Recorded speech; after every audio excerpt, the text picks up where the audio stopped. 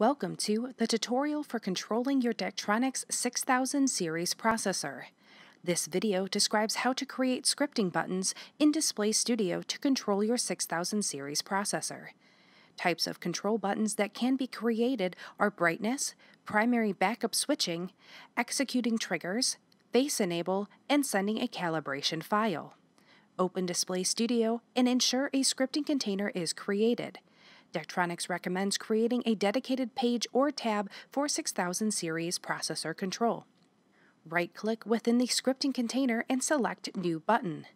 In Step 1, choose the VPDI 6000 control.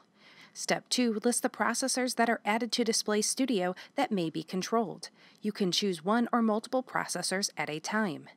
Step 3 sets the action for the script to perform. Selecting Primary Backup reveals an option in Step 4 to specify which device to set as active. It's recommended to create a pair of buttons for each device to allow for easy switching. Selecting Enable Faces allows users to choose which cards are active so certain portions of the display can be turned off.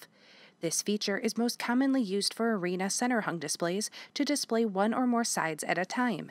The Send Calibration option sends the most recent calibration file to the display. Please consult a Daktronics technician prior to utilizing this feature.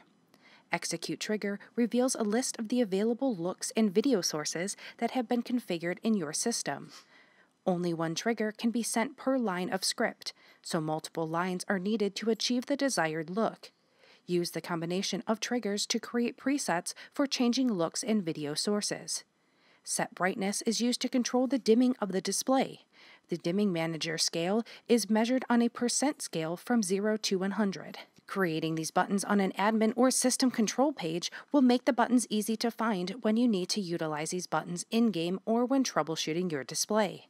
This concludes the tutorial for controlling your 6000. Continue on to other Daktronics control videos to learn more about your Daktronics control systems.